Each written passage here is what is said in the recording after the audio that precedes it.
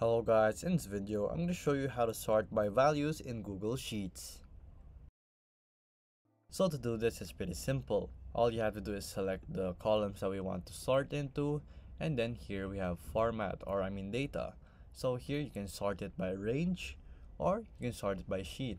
So you can sort the sheet by column A to Z. So there you go. So now it's going to A to Z, but it's gonna mess up your data. So let's go back, and then we can also sort the range, and you can do advanced range sorting options. So here if you want to sort just letter D, column D, we can do so. We can select from A to Z or Z to A, and then we can sort it. So there you go. As you can see, now it's sorted and it's ready to go. So if this video was helpful, please hit the like button and don't forget to subscribe.